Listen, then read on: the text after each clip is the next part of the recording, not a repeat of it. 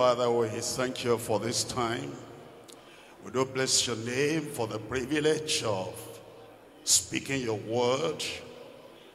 Lord, we know that you're here by your Spirit, and you look at everything we're doing, and you want the very best, and you want us to persevere in everything you have given us until we see you face to face. We're asking, O Lord, that you help us to remain faithful to your word, to the revelation you have given us until the end of time. Give us your grace, preacher and listeners, to remain in the center of your will all the days of our lives. We thank you because we know you have answered. In Jesus' name we pray. We're looking at Proverbs chapter 22. And I'm reading from verse 28. Proverbs chapter 22, verse 28. Remove not the ancient landmark, which thy fathers have set. Hear the word of the Lord commands us and exhorts us and encourages us that if there is anything essential, anything important, anything we need to hold on until the end of time, it is the old landmark. And he puts it in the singular. He bundles everything together. Everything we've learned, everything we've heard, all the revelation of the word of God. It tells us, remove not the ancient landmark, which thy fathers have said. It's talking about the sacrifice of our fathers. Those, the people that have been called by God.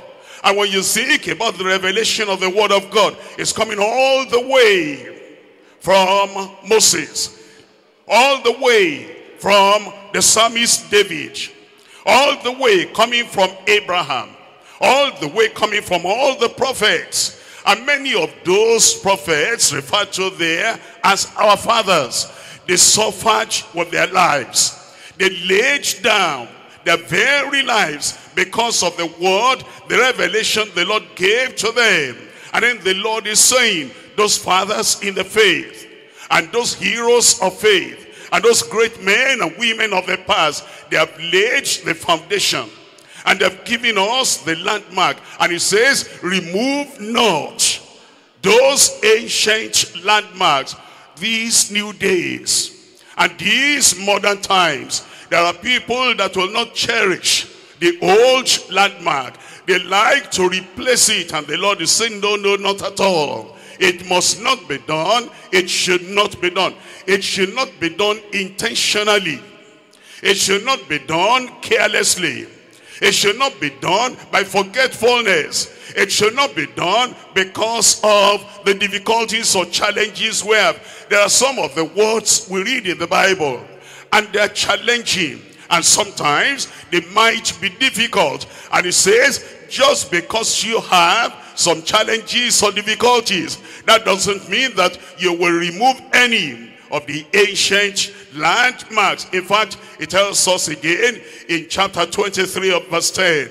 Chapter 23 and verse 10. Remove not the old landmark. It says that again. It says the old landmark is being watched over by the Lord himself. He made those patriarchs of old, those preachers of old, and those prophets of old. He made them to search the old landmarks. And he said, remove them not. It says, peradventure, there are people that will want to remove them. What do you do with them? Chapter 24. Chapter 24 and verse 21. It says, my son, fear thou the Lord and the king, and meddle not with them that are given to change. Meddle not with them that are given to change. There are people that they say they are fed up with the old landmarks, and they want to change. They want to modify, and they want to mutilate the word of God. It says, don't agree with them. Don't partake with them. Don't share with them. Don't befriend them. Don't support them. Meddle not with them that are giving to change. You come to the New Testament, and in 1 Timothy chapter 4.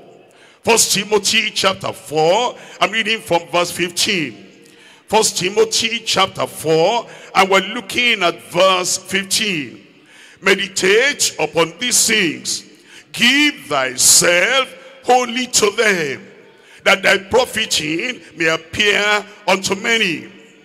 Take heed unto thyself and unto the doctrine. Continue in them. For in doing this, thou shalt both save thyself and them that hear thee. It says, your eternity is at stake. And the eternal welfare of the people you are preaching to is at stake. If you do not keep on to the old landmarks, meditate and think through and look at the implication of the word of God that comes to you. And now you have to pass that word across without diminishing from it and without adding unto it. The old landmarks in modern times. There are three things we're going to consider. Number one, the foundation. Number two, the falsehood. Number three, the faithfulness. Number one, the foundation and doctrine of the master's landmarks. The master himself, the Lord himself, our Savior himself has laid the foundation. He has given us the masterpiece. He has given us the landmarks, and it goes beyond Moses, goes beyond Abraham, and goes beyond David. It goes beyond all the prophets of old, because he is the word personified. In the beginning was the word, and the word was with God, and the word was God. And he became flesh and dwelt among us, and we beheld his glory, the glory as of the only begotten of the Father.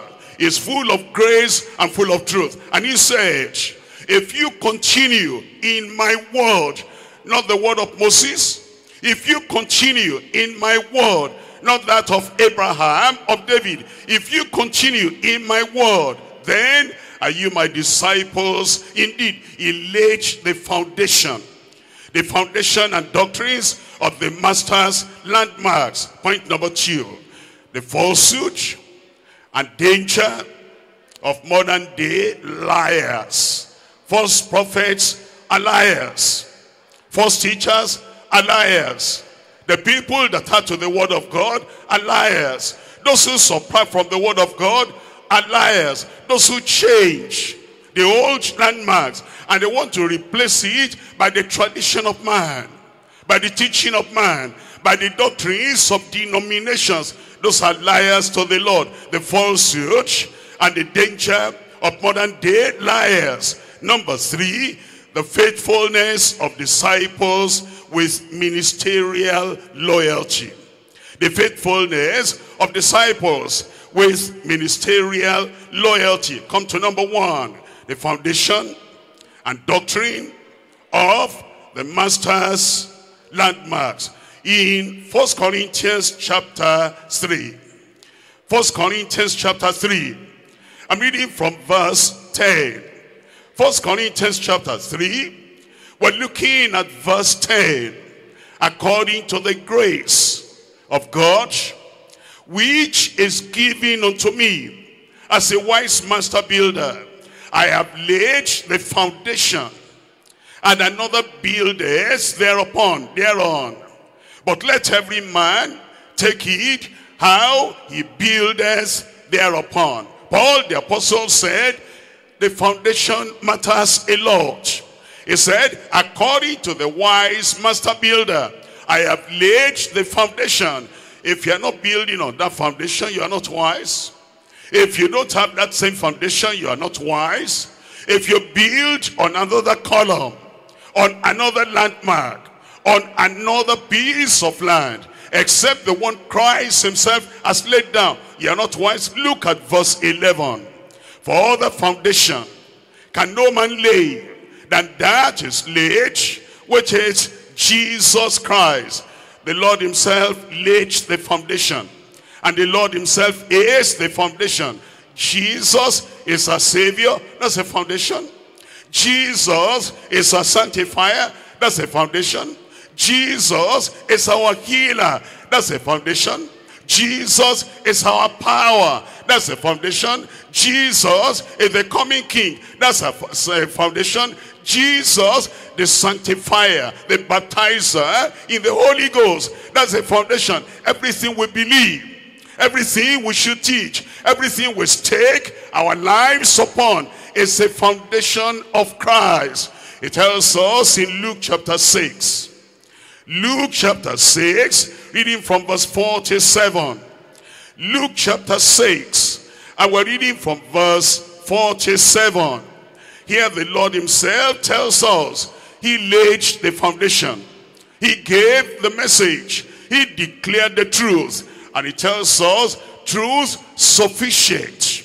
Sufficient for salvation. And sufficient for sanctification.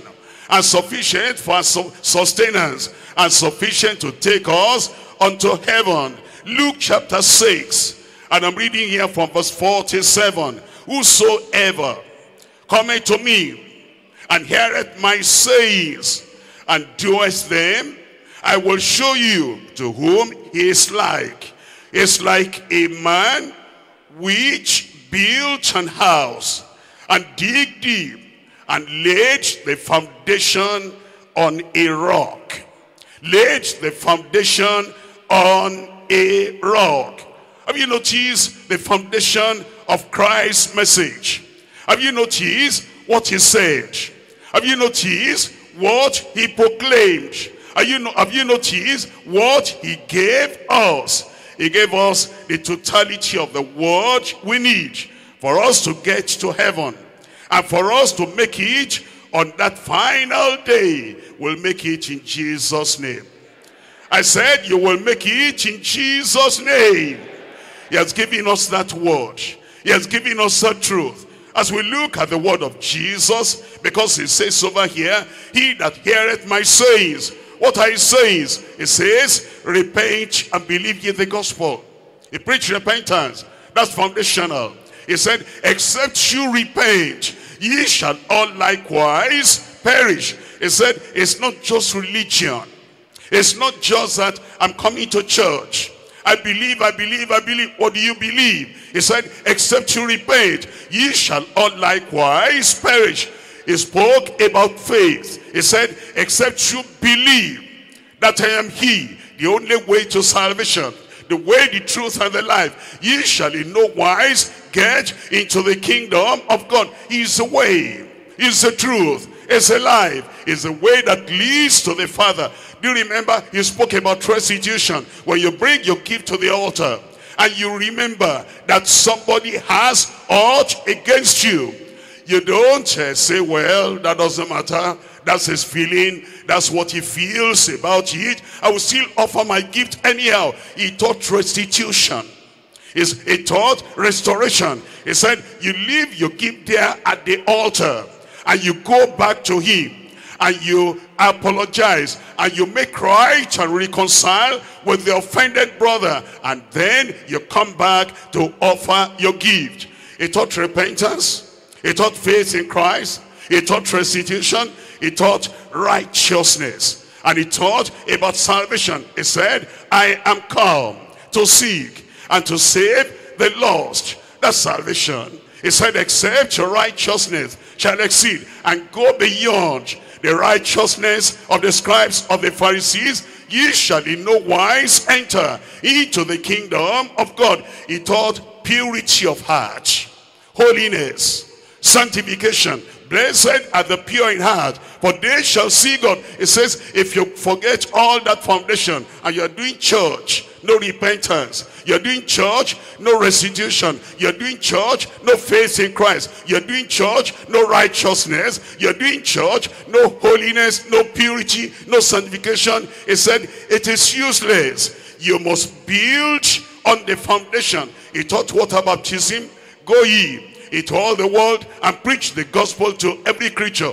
He that believeth and is baptized, the same shall be saved. You are born again, you must be baptized in water.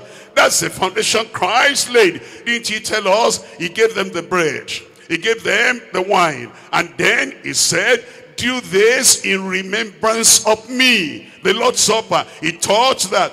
What did he say about marriage? He said, look at this one. In Luke chapter 16, he taught marriage, husband and wife, one man, one wife, until death do us part. Luke chapter 16. I'm reading here from verse 18.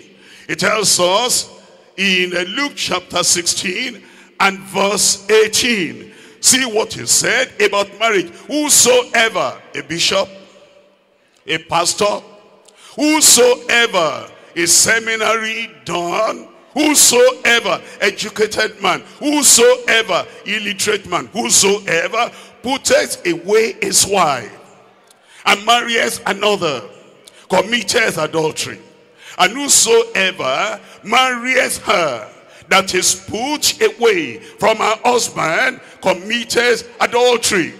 You see, that's what he taught. And he said that is the foundation. And Paul the apostle coming on said, as a wise master builder, I have laid the foundation, and let every man, every preacher, every prophet, every evangelist, every minister, every worker, let everyone take heed how he buildeth thereupon. It will surprise you, and it will jolt you to understand. Immediately Jesus spoke about that marriage, and he spoke about no divorce, and he spoke about stay with your wife until you die. He spoke about hell. Look at verse 19. And there was a certain rich man, which was clothed in purple and fine linen, and then he said he fared sumptuously every day. And the other was a certain beggar named Lazarus, which was laid at his gate full of sores, desiring to be fed with the crumbs which fell from the rich man's table. Moreover, the dogs came and licked his sores. And it came to pass that the beggar died, and he was taken by angels to Abraham's bosom. And the rich man died also, and he was buried.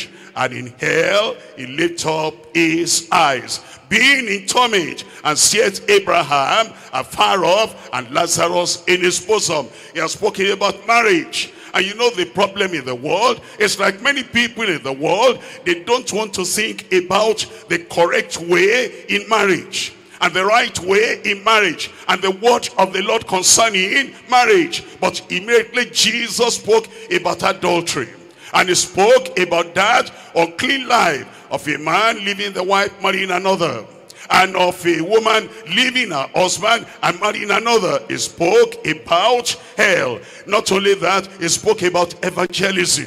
And he gave that great commission to the whole church and all the members. And he said, go ye into all the world and preach the gospel to every creature.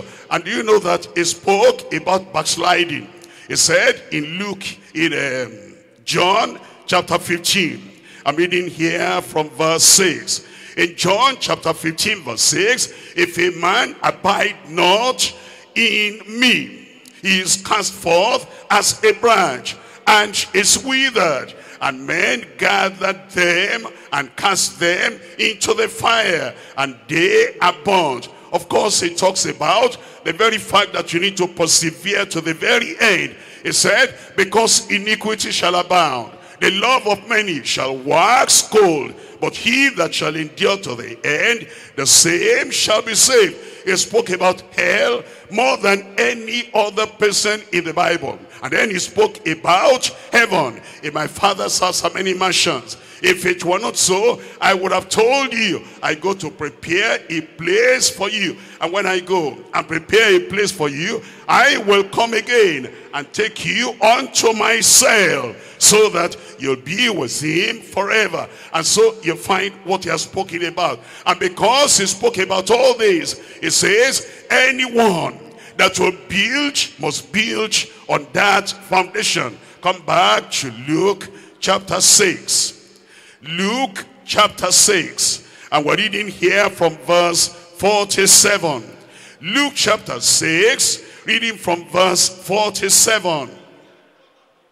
It says in verse 47, still building on that foundation, whosoever cometh to me and heareth my sayings, all that he has said, all that he has taught, all that he has speak, and doeth them, I will show you to whom he is like. He is like a man which built an house and digged deep and laid the foundation on a rock. And when the flood came, arose, and the stream beat vehemently upon that house, and could not shake it, for it was founded upon a rock. Verse 49, but he that heareth and doeth not is like a man that without a foundation built an house upon the earth. There are people, they don't worry about the foundation. They're not bothered about the landmarks. Repentance, they don't know what that means. Restitution, no, they'll never say sorry to anybody. They might hurt you. They might disobey the word of God. They might deny cardinal things in the word of God, and you challenge them and you call them to it. They never will apologize, and they never will change. It says all those people, they hear the word of the Lord and they do them not. They hear about being purified, about being sanctified. They're not going to do it. They are building a religious sanctuary, a religious house, a religious edifice, and yet they will not obey the word of God. It says the flood will come and beat against that house, and the stream will come and beat vehemently against that house. Immediately it fell, and the ruin of that house was great, irreparable. So the Lord is telling us then, build on the foundation. Teach what he has taught. Preach what he has preached. Stand on what he stood on. In Matthew chapter 28, reading from verse 18. And Jesus came and spake unto them, saying, all power is given unto me in heaven and in earth. Go ye therefore and teach all nations, baptizing them in the name of the Father and of the Son and of the Holy Ghost. Listen to this, verse 20. Teaching them to observe all things whatsoever I have commanded you. Have you taught repentance since you've been teaching others? Have you taught restitution since you've been teaching others? And if you're writing and you're teaching but not writing, do you ever write on restitution, or do you circumvent? Do you avoid? Do you water it down? Because you yourself, there are some areas of restitution in your life to be made to the church and to your leaders. You've not done that, and because of that, you don't feel at ease to write about restitution, about righteousness, inward righteousness, righteousness that is transparent, and righteousness in the day and in the night. But we circumvent, we go around, we gloss over it, and we're just teaching religion. But the Lord is saying that we teach all things whatsoever he has commanded. Are you confident in teaching sanctification? Holiness of heart, holiness of life, holiness at home, holiness in the place of work, holiness everywhere, teaching them all things whatsoever I have commanded you. And since when did you teach the baptism in the Holy Ghost? Are you baptized in the Holy Ghost yourself? Do you have the power of the Holy Ghost in your life? How can you declare what you don't have?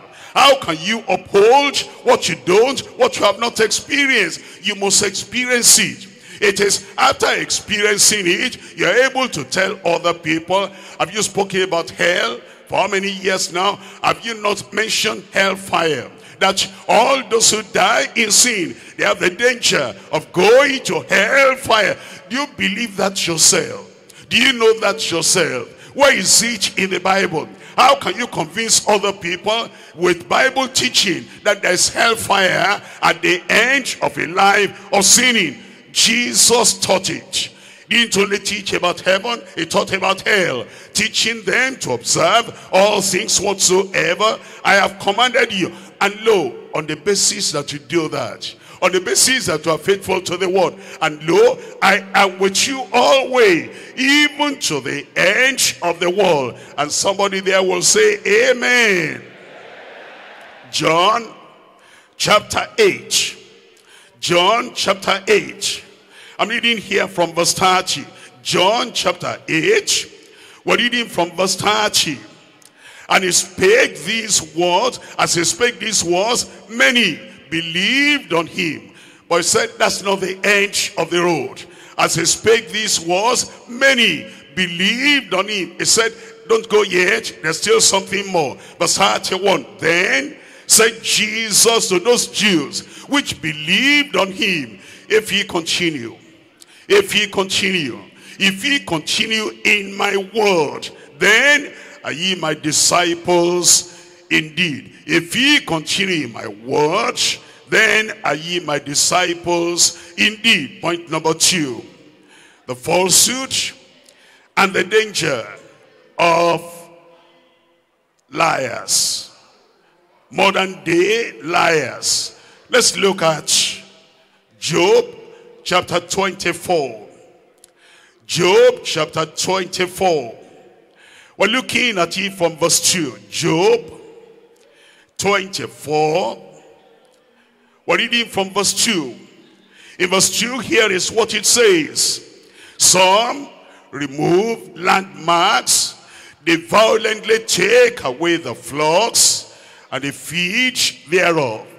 It's talking about the people that to take away the landmarks of the scripture, take away the landmark of Christ, take away the landmarks for the church, for the flock of God, and then they violently take away the minds of the people from Christ, that the minds of the people no more are centered on Christ. The minds of the people are violently wrested away, taken away, and removed from the Lord and from the watch of the Lord. Attention then comes on other things. Maybe attention comes on them.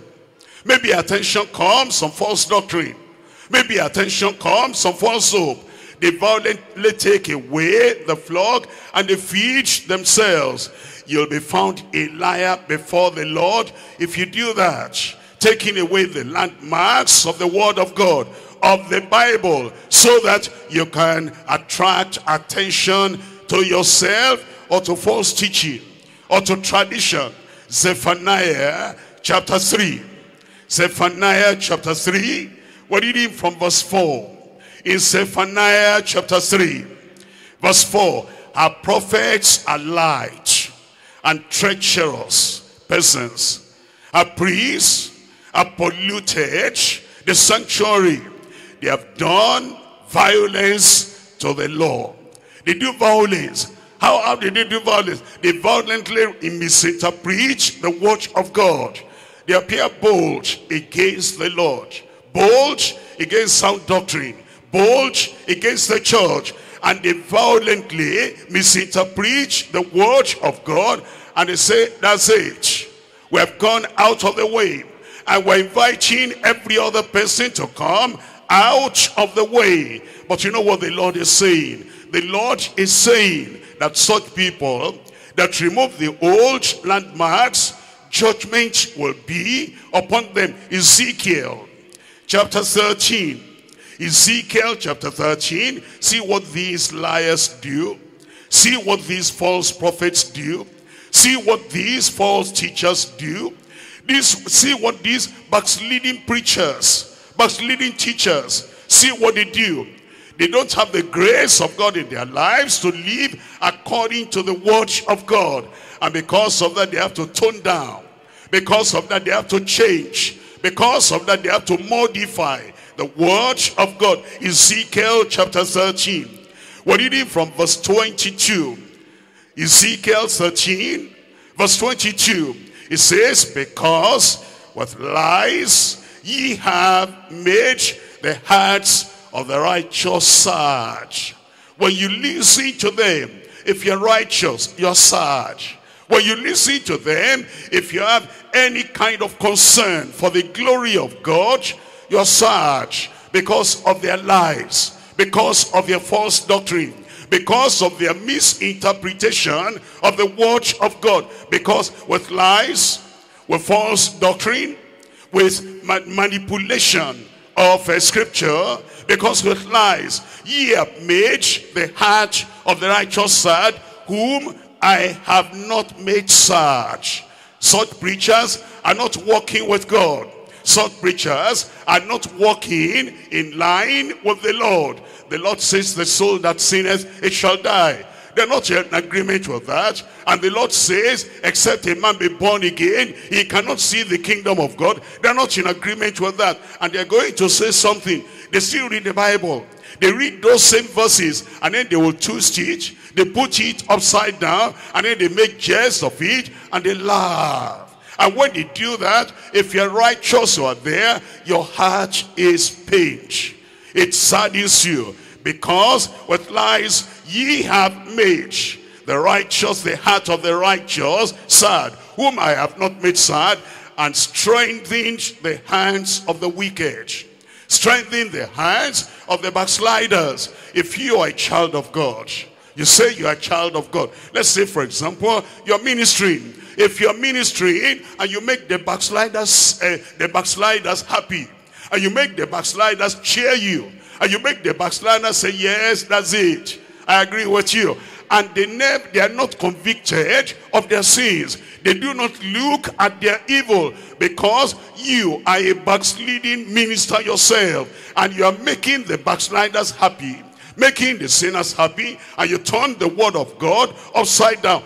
Those are the modern day preachers. That's what they do. They strengthen the hands of the wicked, that he should not return from his wicked way, by promising him life. And you think about everything you do in the church. You think about in the house fellowship, the people there who are not born again. When they listen to you, the backsliders there, do they congratulate you? Are they happy with you? And do they say, wonderful? You're not like, so and so. And if you're maybe a zonal leader, or you're a local pastor, a church location pastor, how do you preach? What do you tell the people? The backsliders and the sinners, do they come in and go back the same way as they came? Any area you're ministering in the church, when you finish your ministry, the sinners there, are they happy or convicted? The backsliders there, are they happy or convicted? If your ministry is not convicting backsliders, it's not convicting sinners, and you are in agreement with them, and they're in agreement with you, and you make them remain sinners, and you make them remain backsliders, you're not serving the Lord. That's what it says. It says, you are a liar. You're promising life to the people that are living in sin. That's why all those liars, there's going to be judgment of God upon them. Look at Jeremiah chapter 23. Jeremiah chapter 23, we're reading from verse 13. Jeremiah chapter 23, and we're reading from verse 13. Jeremiah 23 verse 13. I have seen foolishness in the prophets of Samaria. They prophesied in Baal and caused my people Israel to err. They caused the people of God to go astray. In our ministry, must not cause people to go away from holiness, away from righteousness, away from readiness for the kingdom of God, readiness for Christ's coming. If you're ministering and the people don't see anything in your ministration to make them ready and to make them prepared for the kingdom of the Lord, you're not serving the Lord aright. It says in verse 14, I have seen also in the prophets of Jerusalem an horrible sin. They commit adultery, and they walk in lies. They strengthen also the hands of evildoers, that none does return from his wickedness. They are all of them unto me as Sodom, and the inhabitant thereof as Gomorrah. And of course, if they're like that, the same judgment that came upon them will come upon, that came upon the Sodomites, will come upon them as well. 2 Peter chapter 2. 2 Peter chapter 2. We're reading from verse 1. 2 Peter chapter 2. And we're reading from verse 1. It tells us in chapter 2, verse 1, talking about these false prophets, talking about these deceivers, talking about these people that do not have the glory of God at heart, and do not have bringing sinners out of sin and making backsliders to return unto the Lord. They do not have that in heart. They have another agenda. They have another plan. They have another purpose. The false prophets, the false ministers, the false teachers, and they are false believers. They're not real believers. 2 Peter chapter 2, verse 1. But there were false prophets also among the people, even as there shall be false teachers among you, who privately, privily shall bring in damnable heresies. Privately, that's what they do. Behind the curtain, that's what they do. They bring in damnable heresies, things different from the word of God, from the teaching of the word of God, even denying the Lord that bought them. They deny the price of salvation. They deny the way to eternal life, and they deny the Lord that bought them, and they bring upon themselves swift destruction. And many shall follow their pernicious ways. You're seeing that nobody will follow. Don't worry yourself, Pastor. We know the truth. We know the right thing. Let false prophets preach their message, and let false teachers preach their message, and let false ministers minister. No problem. We know the truth. No, not at all. Many shall follow their pernicious ways, by reason of whom the way of truth shall be evil spoken of. Through and through covetousness shall they with faint words make merchandise of you, whose judgment now of a long time lingereth not, and their damnation slumbereth not. It says that such people, eventually they come under the judgment of God. Perdition comes to them. You cannot teach other people, lead them to hell, and go to heaven yourself. You cannot destroy the lives of other people, and then God will build you up. The grace of God that you have not allowed other people to have, you cannot have. God is a faithful God. You cannot send other people to hell, multitudes to hell, and then God takes you to heaven. The people of the world may call you any name, archbishop or bishop or prophet, overseer, whatever name, it doesn't matter. If you lead people to hell, you go to hell, you follow them to hell yourself. Look at verse 19. While they promise them liberty, they are promising other people, be at liberty. There's no danger at all. Do whatever you want to do. While they promise other people liberty, they themselves are the servants of corruption. For of whom a man is overcome, of the same is he brought into bondage. If you are overcome by adultery privately, whatever you come to shout over here doesn't matter. You're overcome by fornication privately. Whatever you are shouting in the public doesn't matter. And you are overcome by drunkenness, or you are overcome by temptation. Whatever you come to say in the public matters not at all. You are a slave of sin, a slave of evil, and a slave of the flesh. Look at verse 20. For if after they have escaped the pollution of the world, and through the knowledge of the Lord and Savior Jesus Christ, they are again entangled therein and overcome, the latter end is worse with them than the beginning. Instead of growing, Instead of coming to the positive side, they're going to the negative.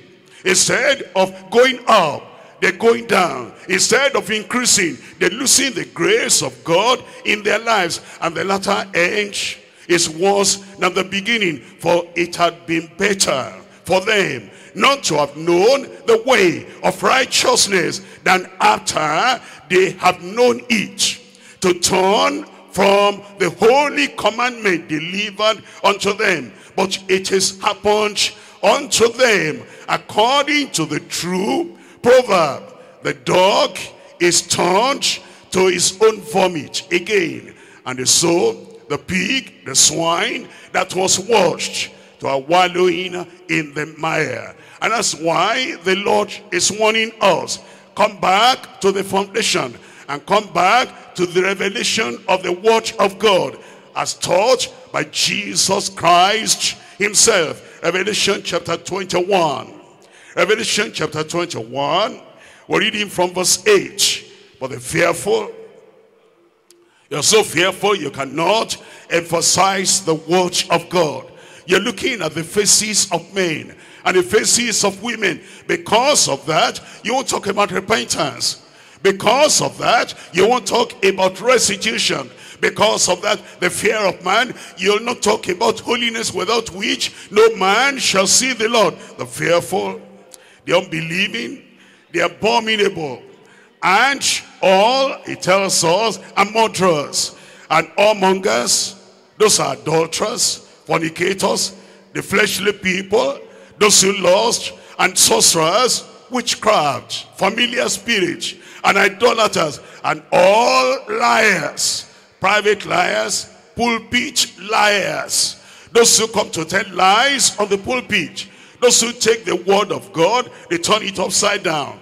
They misinterpret, they misapply. They're liars, pulpit liars, private liars, public liars. It says, all liars shall have their part in the lake which burneth with fire and with brimstone, which is the second death. What's the Lord calling us to? If he has shown us the foundation, what's the Lord calling us to? He's calling us to faithfulness. If you're a disciple, you need to have loyalty, faithfulness, commitment, single-mindedness towards the Lord. And this faithfulness is to be seen first in the ministers, in this faithfulness of disciples with ministerial loyalty. 1 Corinthians chapter 4. 1 Corinthians chapter 4. We're reading from verse 2. 1 Corinthians chapter 4. We're reading from verse 2. Moreover, it is required in stewards that a man be found faithful. It's required in pastors that a man be found faithful. It's required in church leaders that a man be found faithful. You see, maybe you are faithful when it comes to every area of the word of God, as long as it doesn't touch your family. For example, we know that the Lord cannot use sinners to reach out to other sinners and to bring other sinners into the kingdom of God. Maybe you happen to be a pastor and your wife happens to be the women leader over there. But you cannot be faithful in that area because you know that your wife, if your wife were another woman, you will say, my sister, please go and sit down. You need to pray because, you know, your wife fights. Your wife gets angry. Your wife tells lies. Your wife does all these things. And because she's your wife, you're not faithful. You leave her there. She's leading people that are more righteous than herself. She's leading people that are more obedient than herself. Maybe it's your son. Your son is playing the keyboard. And your son is doing this and that. And you know your son is stealing. You know your son is smoking. You know your son is not living according to the word of God. And you say, my son, this thing you are doing is not good. You know now, if I stop you, because I should stop you, the public will be asking, what happened, what happened? I don't want to expose you. So, my son, be careful. This is not good. Don't allow me to deal with this sin, with the Bible. You're not faithful. You're partial. If it's other children, you say, come on here. Don't you know the word of God? The people that serve me will live righteous lives. And if you're not born again, a sinner cannot lead another sinner. If a blind man leads another blind man, they'll fall into the ditch. Hey, you know how to quote scriptures when it applies to other people, other children. And when it's your child, you cannot apply the Bible. You're not faithful. It is required in stewards that a man be found faithful. And maybe it's the choir in your location, the choir in your locality, in your region, or in your state. You know that all those things they're doing, they're just there just to waste time. They're not ministering to the people. Their heart is not in what they're doing. Their mind is not in what they're doing. They're looking for the praise of men. And once you clap, they're happy. And if they don't do well, you must still clap. If they do rubbish, you must still clap. And that's what they're looking for. And you cannot take a stand. And if anybody takes a stand, you are the one that will be going behind and making trouble, because you are not faithful. We're no more looking at the Lord and looking at what the Lord wants and what he requires. And you are helping those people to remain on the way to hell, on the way to perdition. If you're going to come back in the way that leads to life eternal, you are preparing for the coming of the Lord, you will be faithful. If it's not just tradition and not just religion, moreover, it is required in stewards that a man be found faithful. I pray you'll be faithful in Jesus' name. Am I talking to somebody there? You'll be faithful in Jesus' name. We're looking at 2 Timothy chapter 2. 2 Timothy chapter 2. We're looking at verse 2. And the things which thou hast heard of me, among many witnesses, the same commit thou to what kind of men? I said, what kind of men? Faithful men, who shall be able to teach others also. There's no tribalism here. And there's no sexualism here. And there's no favoritism here. You commit to faithful men, who shall be able to teach others also. Now we cannot choose for you. You are free to marry a believer. But let's say, for example, you are a pastor. Let's say, for example, you are an overseer. Let's say, for example, you are a high leader in the church of the living God, and you want to marry. You're free. Marry anybody you want to marry. But if you marry a new convert, if you marry somebody who doesn't know the doctrines of the Bible, if you marry somebody who cannot stay firmly that this is the way, walk ye therein. If you marry somebody who is a novice, and she herself is still trying to understand. My husband tell me, this institution, what is it in the Bible? You're still trying to help her. My husband tell me, what is it that says, if you're angry with your brother, with your sister, and you call her raker, thou fool, you'll be in the danger of hell? My husband tell me, what is it that it says, follow peace with all men and holiness, without which no man shall see the Lord? She doesn't know. And then because she's your wife, automatically she becomes a woman leader. The Bible doesn't say that.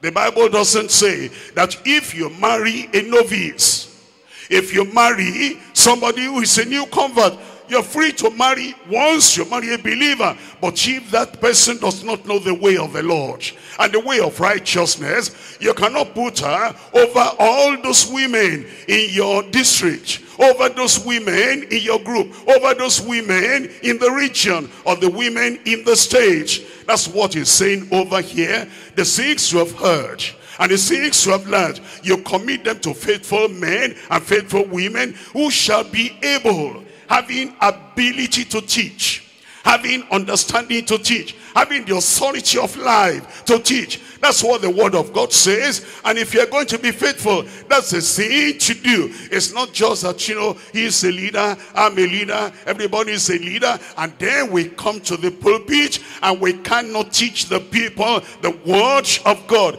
Get those faithful people, the people that accept the word, and the people that live by the word, that will teach other people with conviction. And they back it up with the kind of life they live. We're looking at Psalm 119. Psalm 119. And we're looking at verses 33 and 34. You're not choosing somebody from your tribe. We're from the same locality. We speak the same local language. We're from the same local government. When did you come? When did you come to the church? I came last year.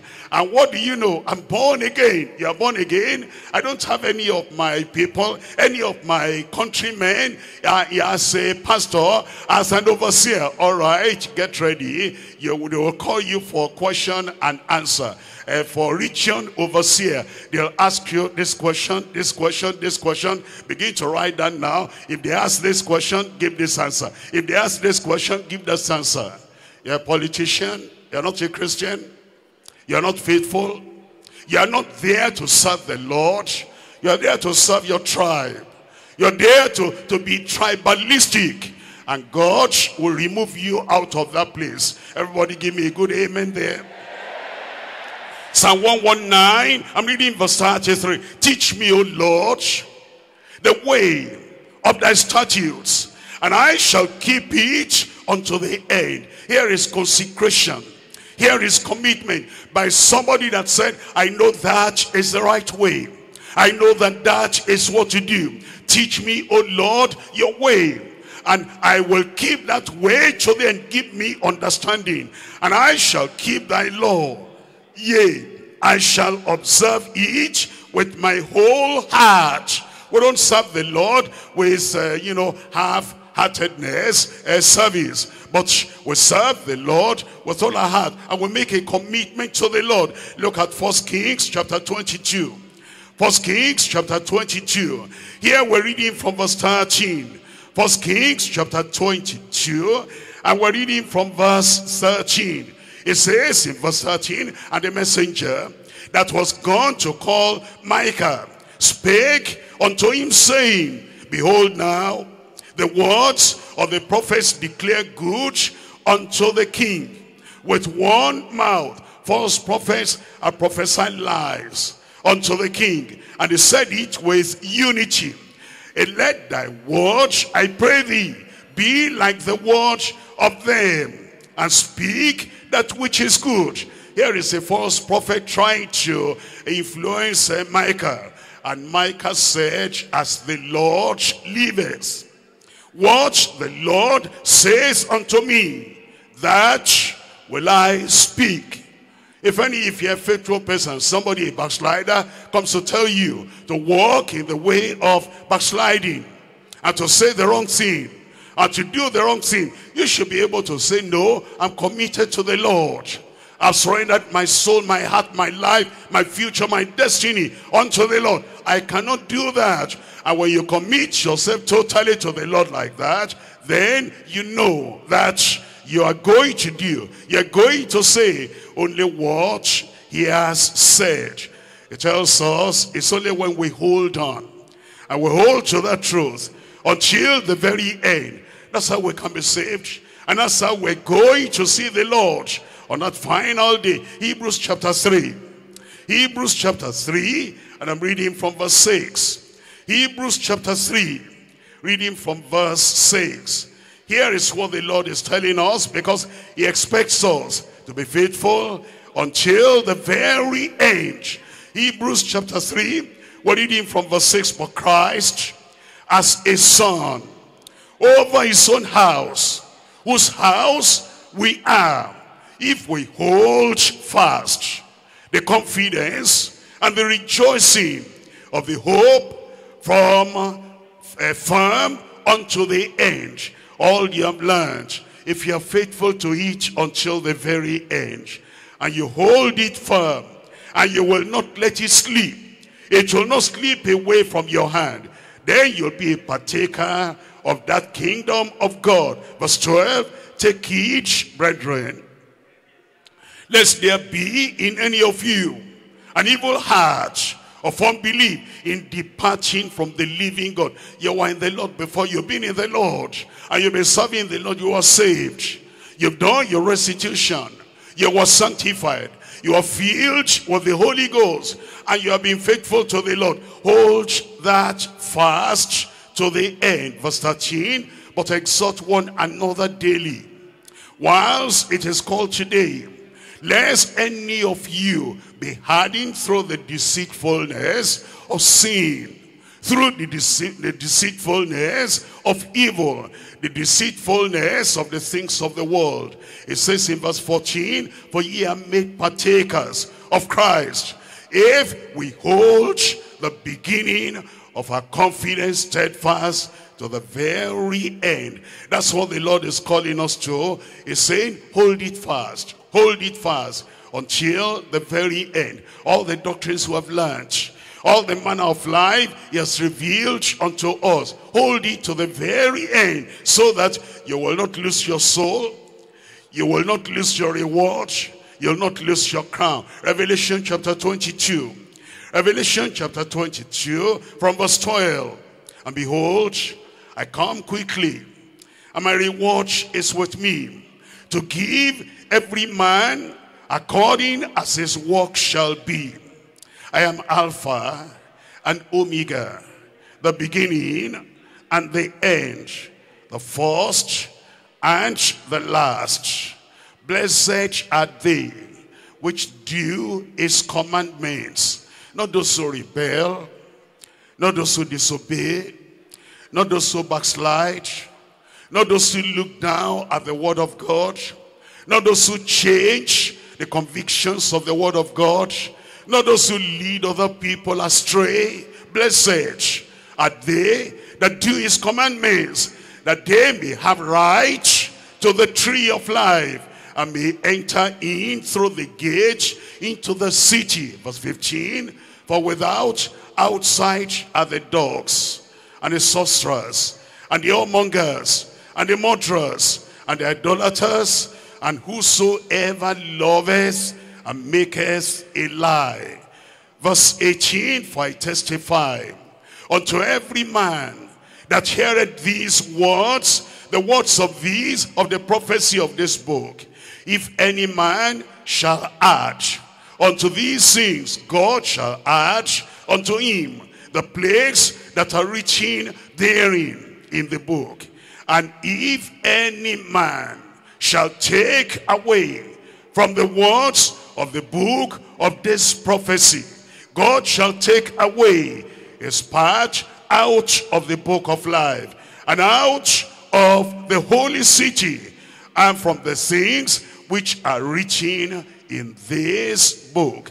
After saying that, he now reminds us it's coming again, and you need to be ready for his coming.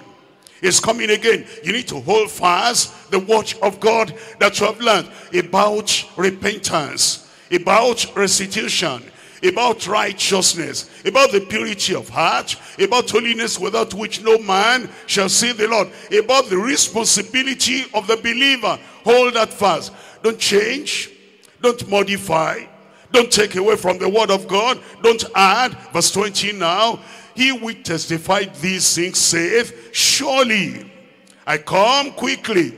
Amen. Even so come, Lord Jesus. The grace of our Lord Jesus Christ be with you all. Let's rise up and talk to the Lord in prayer. Let the Lord be visible spiritually to you. And you are thinking about the Lord, about the word of the Lord, about your commitment to the Lord.